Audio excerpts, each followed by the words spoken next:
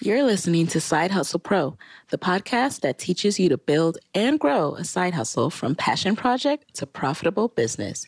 And I'm your host, Nicaila Matthews. So let's get started.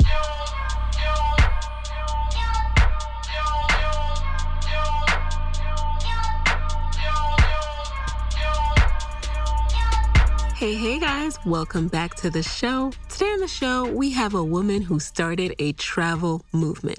Her name is Evita Robinson, and she's the founder of Nomadness Travel Tribe. Evita has always been a creator in visual media, yet it was a trip to Paris 6 weeks after graduating from undergrad that changed the scope of her personal and professional life. In September 2011, she created the Nomadness Travel Tribe, an online social community primarily for travelers of color. Nomadness was the first of its kind targeting diverse millennials in the newly coined Black travel movement. The group currently surpasses 16,000 international members with over 100,000 passport stamps and nearly 100 meetups a year, all across the globe. Evita has shattered the myth that people of color don't travel. She's also a keynote speaker, TED resident, consultant for destination marketing organizations, and continues her love of seeing the world while writing her first book. On today's episode, Evita gets into how Nomadness started and how she never expected it to be a business, why she doesn't believe in 5-year plans and why we shouldn't either, why we all need multiple revenue streams, how she recovered from near burnout, and how she decides what's best for her brand. Let's get into it. Welcome to the guest chair, Evita. Thank you. It's a pleasure being here. I am so happy to have you here. So tell us a little bit about your background. You are a very eclectic woman. Now, how did your upbringing influence this entrepreneurial fire? It's funny. I don't really know how it did. I grew up in a single parent home for a long time after my mother and my stepfather had actually split. So the triad for most of my childhood was really myself, my mom, and my younger brother. And I have a younger sister. We have the same father, different mothers, who grew up down south and was a bit closer to my biological dad. But it's really I think my paternal side of the family are a lot of the entrepreneurs. Even to this day, my grandmother and her sisters, my aunts and great aunts, they kind of do this like catering thing in Long Island. And whenever they needed a bartender, they would reach out to me and I would kind of come in. And it was this thing that the family did and was a part of their history that we would all kind of chip in on, but they never went full force with it, and I always wondered why, but it showed that there was an entrepreneurial spirit, and, especially with the women. And my grandfather on my father's side, I remember growing up and him being paralyzed from the waist down for as long as I can remember, but he never let it stop him. So my grandfather had crutches that he would always have, but he would get around the entire house and the city and drive. He had an extra knob that he had on his steering wheel so that he could still maneuver. Like, he was stubborn in many ways. And one of them was just that he was never going to let even his ailments and disabilities stop him from doing what he needed to do in any regard. But the accident came because he was too an entrepreneur. He used to do like landscaping, and he had actually fallen off of a roof and landed on his neck. And so after the surgery and everything, he was paralyzed from the waist down. But I mean, it's just how I knew my grandfather. But my grandfather just always kept, he had a garden. He had his own house down south. Like, he would mow his own lawns. Like, he was doing what he had to do. And it was never a home that I would observe where there were excuses made for not being able to do something. And so I think really on the paternal side of my family is where a lot of the entrepreneurs come. Even my father, with things that he does, he has this organization called the Black Men's Health Initiative. And he has these like artistic attributes as well that I think trickled down through me, through DNA. And so I think that really just observation, maybe, being younger. But the caveat to that is I never lived with any of these people. So it was observation, but kind of like observation from afar. The people I lived with, had government oriented jobs and, were on the fast track to doing what they needed to do. But none of them that I lived with were entrepreneurs. And so I didn't have that in my face as anything to pull from. I think for me personally, I just always have been somebody who respects as long as I get it back, but kind of always had a little bit of a thing with authority, and knowing that I wanted to at some point be my own boss and not have to adhere to any restrictions or limitations that somebody else could ever put on me. And so I think deep down inside, I always knew that I was going to be running something of my own. I just didn't know what it was going to be and when that was going to happen. That's amazing. And that kind of leads us right into the next thing I wanted to ask, which was, what was your original career path before starting to form Nomadness as a real business? Right. Television production, which to this day, honestly, is still something that I adore very much. I was not one of these people that went to school and started a degree program that I didn't believe in. I loved it. I always talked a lot. I had an opinion. I loved being on camera. I used to perform. So all of those things kind of played into, me getting into mass communications, mass comm. And I went to Iona College, and my degree focus was television and video production. And I minored in fine art. So I've always been a creative before I've been a businesswoman. And it's something that you see in the way that I maneuver certain projects and ideas that come to fruition for Nomadness. I let the vision take over a lot and really lean into the innovation side of what we're doing and the more creative side of what we're doing than kind of like the stuffy, like business stuff. So for me, all of that kind of plays into the bigger picture, but I was freelancing in television, working on a number of television shows. I've worked for a number of production companies and networks that, are popular today. And that's what I wanted to do. But I wanted to finagle myself from behind the camera as like an associate producer into on-air talent and like direction and executive producing.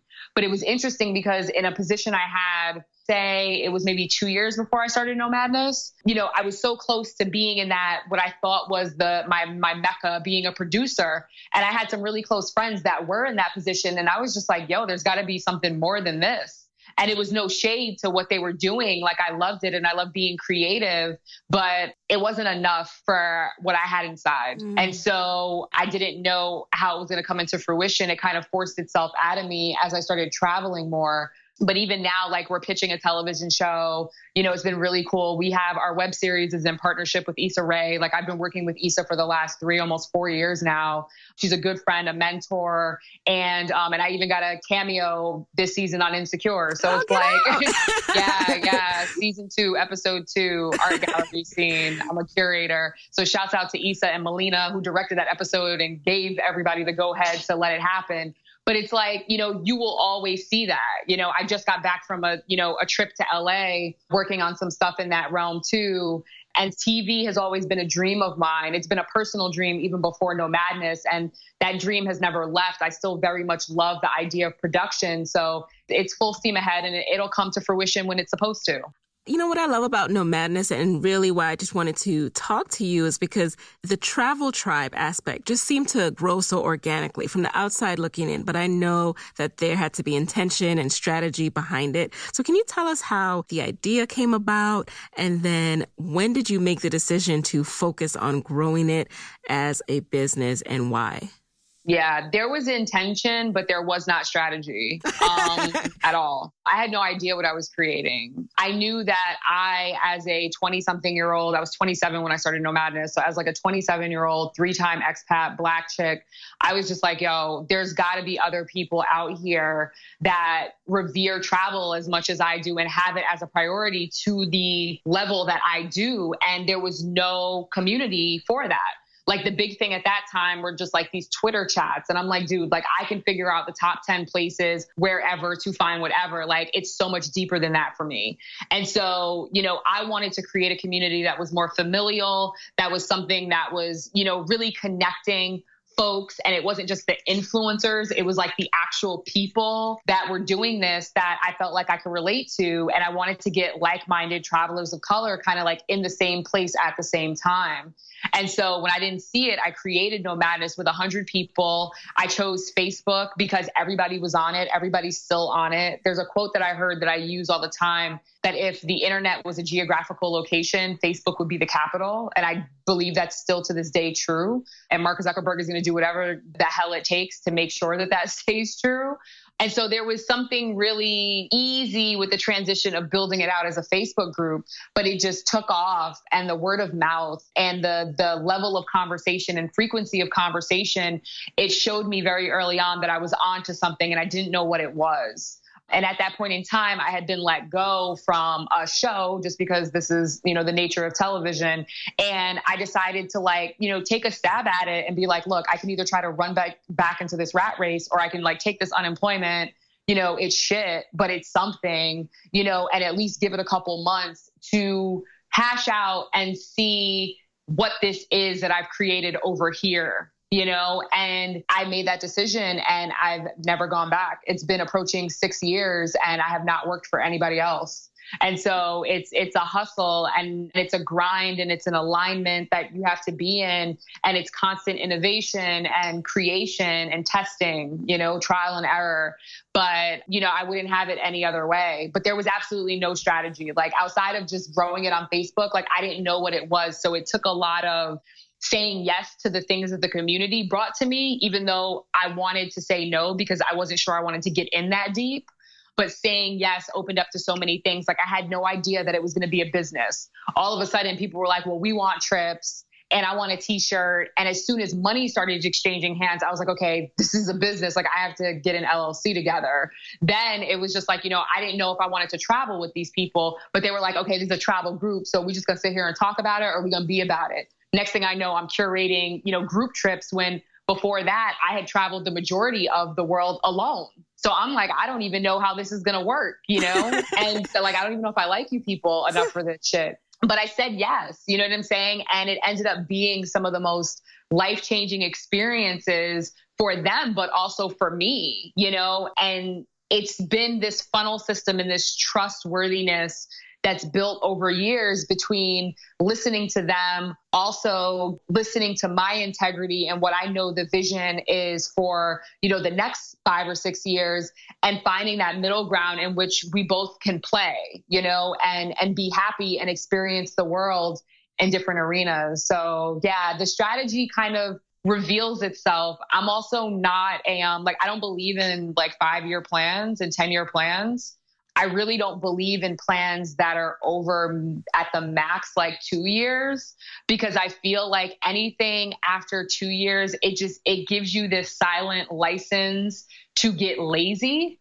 And it makes those goals very esoteric, right? It's I want $1 million in 10 years. Well, anything can happen in 10 years, and you can use that as an excuse to not do the steps today that can get you to that point. Where for me, if at the maximum I'm going out is 18 to 24 months, there are things that I can do right now that will shape those days leading up to that 18 to 24 months. So things have got to be very tangible to me. Even if they're grandiose, they've still got to be tangible, where I can put a brick down today that's going to affect that outcome tomorrow. And I just feel strategy wise, 5 to 10 years, when people ask me that question, I'm like, I don't know.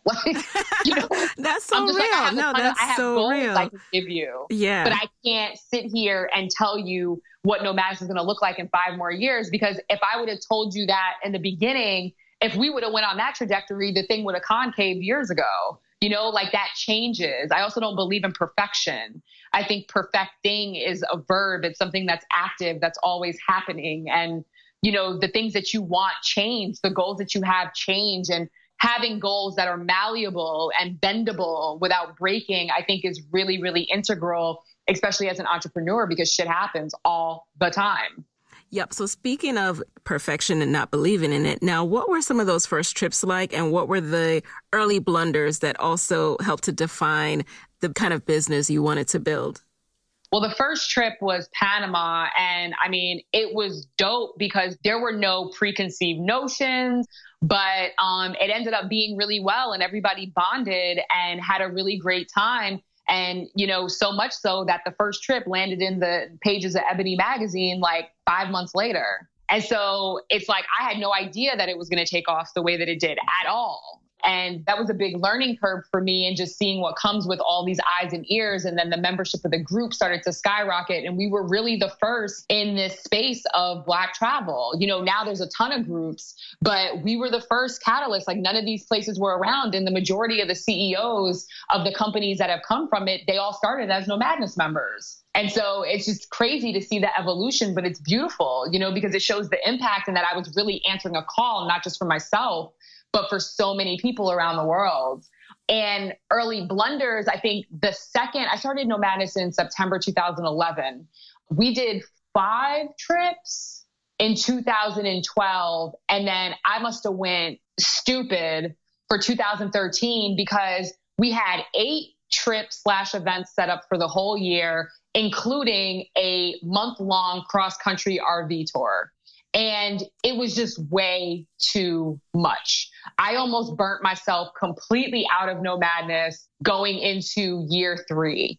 And it was terrifying, and it was alarming. I'm glad I did that early, because it showed me my boundaries. It showed me what I wanted to do, what I didn't. I think in 2013, I started to feel like I had to keep up with what was being requested of me, instead of reminding myself that, like, I run this, you know what I'm saying? And like, this will go where I take it. I will listen and adhere to the advice and interests of everybody in the group, because it's about the community. But at the same point in time, like, the community is no good if I'm not there to lead it, and I was burning out. And there was a trip, the last trip of that year. So after going through 12 months I was on the road every 4 to 6 weeks nonstop that whole year. It was asinine. And we had our trip to Bali, and it was a New Year's trip to Bali. I had actually stayed at this venue 8 months prior, which is what put it on my radar, and everything was fine. Yet when we came with our group and we took the whole compound over, it was just a mess. I was dealing with, I didn't even tell the people that were on the trip in real time, because I knew it would just make a bad situation worse. But I was dealing with racial issues on one point in time. The woman who I had dealt with 8 months earlier and was the booking agent got a surprise anniversary trip and actually wasn't there for our trip for New Year's. And it was passed off to somebody else. But come to find out, the owners of the property were just we want them out anyway, so we're not going to change the towels. They didn't clean the pool. It was just are you kidding me? And it really destroyed the experience for a number of people that were there, and I had to step in and face the music. It's look, I have no control over these major things, but I'm going to sit here at 11 o'clock at night with a pen and a pad, and I'm going to let you guys use me as a punching bag to tell me all of your ails on what's going on with this trip. And first thing in the morning, I'm taking this entire list with my own additions to the person that is the highest up on management. And all of us are coming to talk to you face to face. So one of the things is even when shit gets crazy, you have to be a leader and you have to rise to the occasion. And if whatever you're building involves community, if you're not ready to answer that call when things are pretty and shitty, it may not be for you. You know what I'm saying? It just may not. It's never fun. I've been through trips like that, but then I've also been in tragedy and triumph with these people, going from weddings and seeing, tribe babies pop up, all the way to I've attended funerals of my tribe members as well. So it really runs the gamut of how entrenched in the community you want to be as a leader and a business owner, and who you are as a person and as a leader and a business owner. Are you going to kind of stand behind a logo, or are you going to get out in front and really show these people that this isn't just another thing that's creative? I'm not just trying to make money off of you anytime we have a trip, but I genuinely care about the people that you are. And that's always been important to me, through the amazing accomplishments and through the blunders, all the way to, even dealing with life cycles and death. Do you think in the beginning that you felt, especially going into the third year when you felt so burnt out, that you felt pressure to keep it alive? And so just doing any and everything to keep, income coming in, to make people happy. Do you think that was part of that?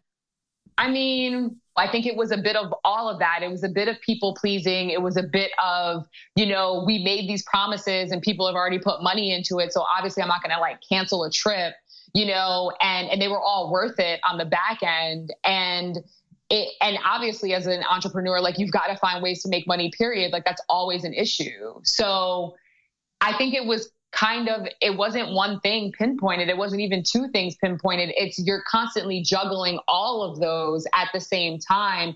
I think what happens is as you grow into yourself and into your company and you have confidence and you understand their patterns a little bit more over years of working with them, you relax a little bit.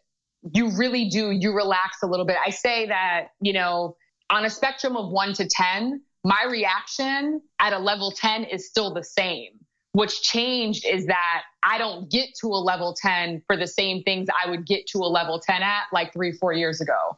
3-4 years ago, the level 10 stuff that I was flipping out about may get me to like a 5 right now, and I'm like, it's just wisdom. It's experience. It's like life.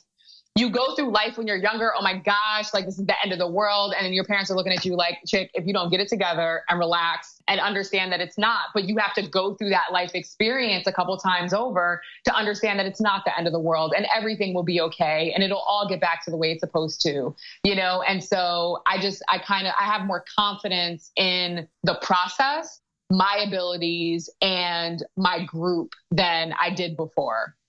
I think most of us listening to this are trying to figure out this business model and think, okay, when did you start to make money from this? Like, what are the revenue streams in your business? I think first off, there's a number of them, but it started with like the trips. It started very organically, like the trips / events that we do every year is part of it. The merchandise site is part of it.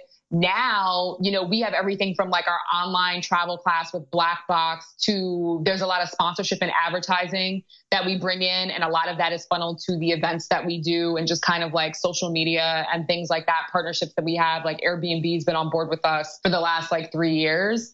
As well as now my personal brand is growing in tandem with Nomadness now. So I'm getting a lot of keynote speaking and presenting stuff. I have my own marketing course online, Face Your Brand at faceyourbrand.com. That's part of it. So it's never like I'm always juggling probably at least 5 multiple streams of income at the same time. And really that's what it's about. Like you've got to diversify your income. Don't put all your financial eggs in one basket. That's like the surefire way to kill yourself.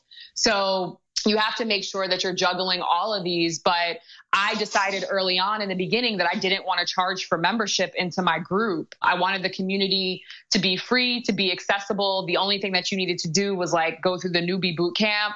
And that's it, and as we grow into things and stuff like our app comes out, there'll be paid elements to it. But for the last 6 years, the group itself has been something that was really accessible through the Facebook platform. And it's been more about, a checks and balances system for entry to make sure that the integrity of the people in the group is intact.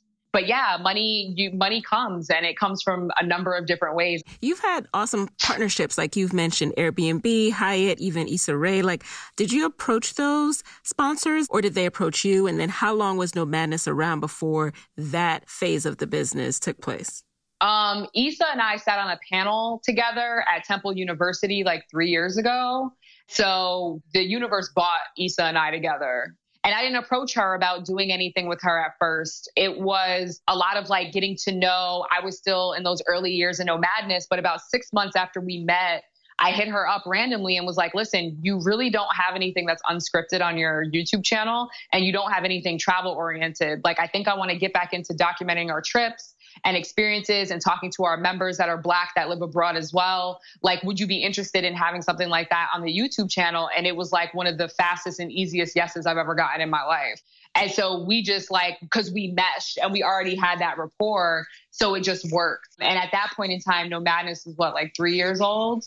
Airbnb came maybe a year after that. They had reached out, and also we're in partnership with Anovia, who does sponsorship acquisition. So when we decided that we wanted to bring our conference into fruition for the first year, it was like, okay, we want to get some dollars behind this. And that's like Anovia Bedford's specialty. So we brought Anovia on. She got us linked with the New York office. But what was ironic is at the same time that the New York office was linking with Anovia for the event, I got reached out to and got a blind email from the headquarters in Silicon Valley saying that they wanted to work with us. So there was this tandem thing that was happening at the same time that we weren't aware of at first. But in that regard, headquarters actually found me, and they reached out to me to just have a conversation, kind of see what we were up to and how they could get involved. And then we told them about the New York office partnership that Anovia was working with.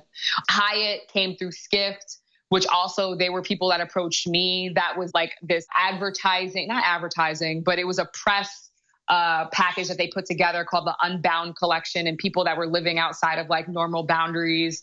And a lot of it at this point are people coming to us, but that's from years, literally years of me cold calling, cold emailing, popping up, creating my own press list from people that I knew, forging relationships that take nothing but time. You can't rush that process, especially if you don't have the money to pay for like a PR agent.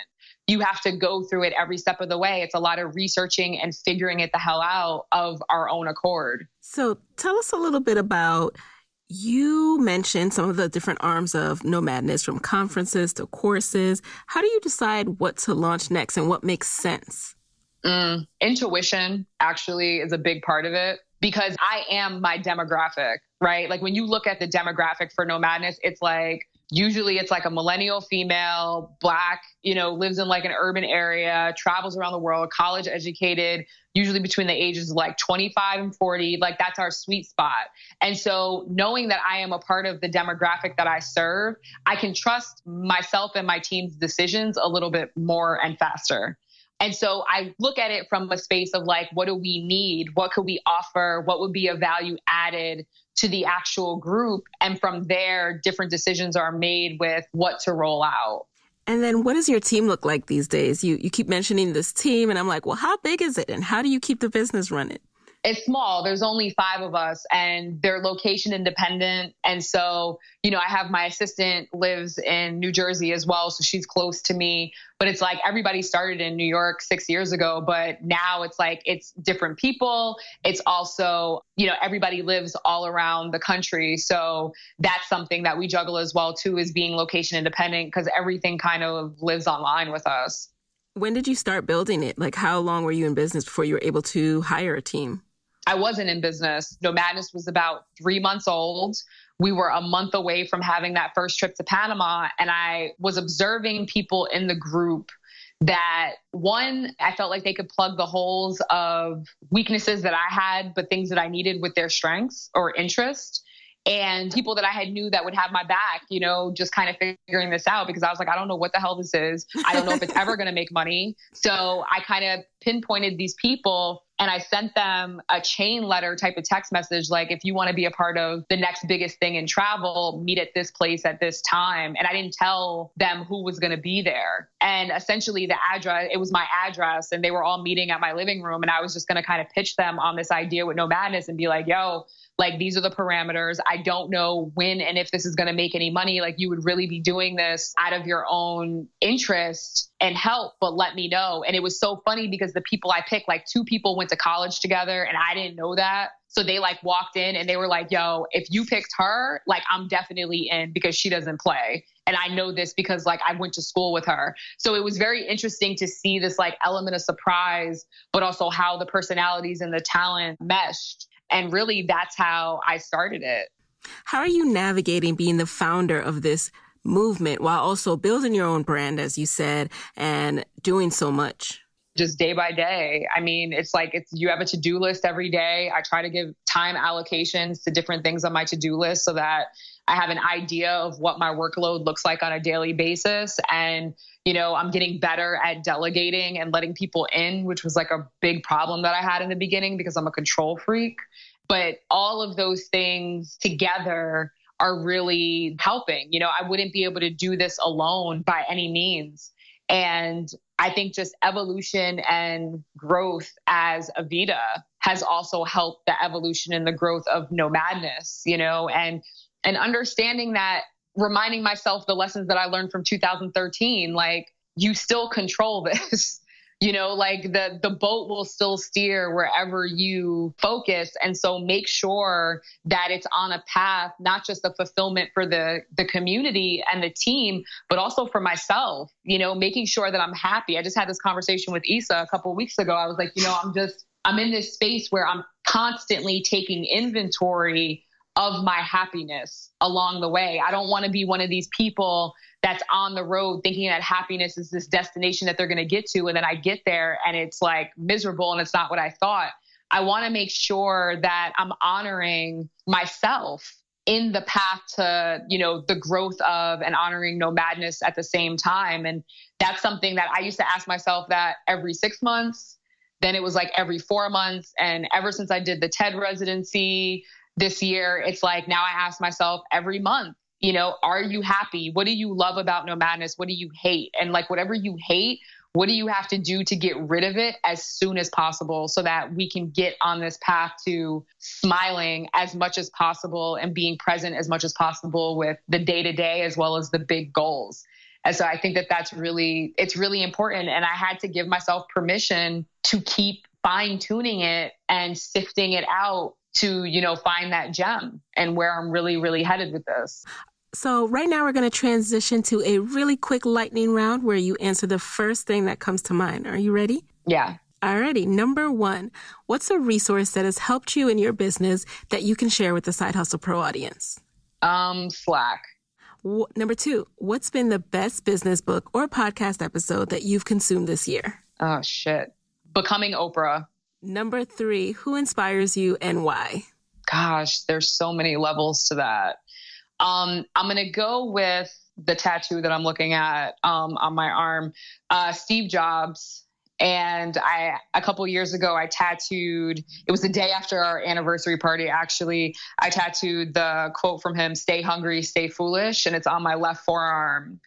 And it's just always a reminder to go for it. Unfortunately, I've had to deal with other people's deaths at a young age, starting from a young age, but it's always given me the permission and reminder that life is a one-way ticket.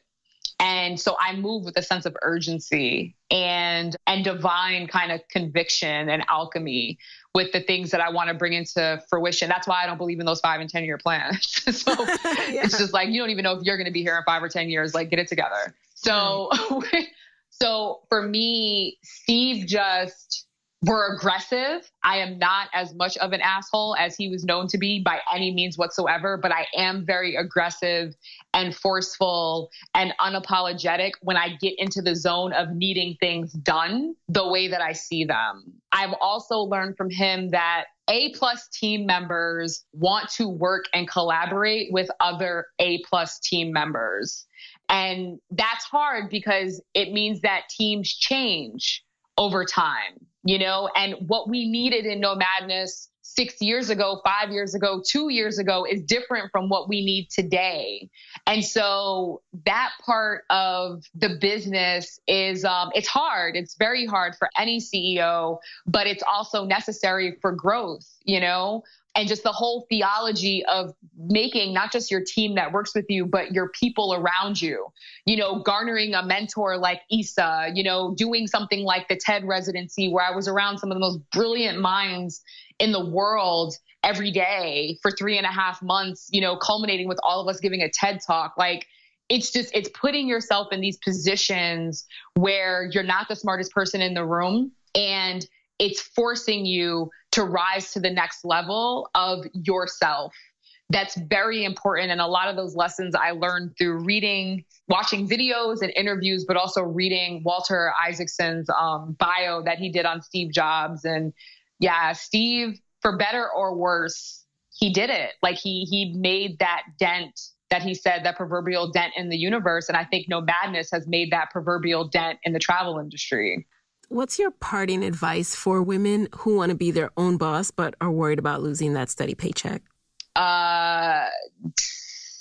Sell something and then sell it again.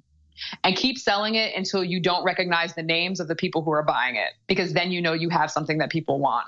Ooh, I like that. All righty, Evita, thank you so much for being in the guest chair. Now, what's the best way that we can connect with you after this episode? My personal social media across the board is at Evie Robbie, EVIEROBBIE. And you can follow Nomadness across the board social media at Nomadness Tribe. And our website is nomadnesstv.com. All righty, guys. So there you have it.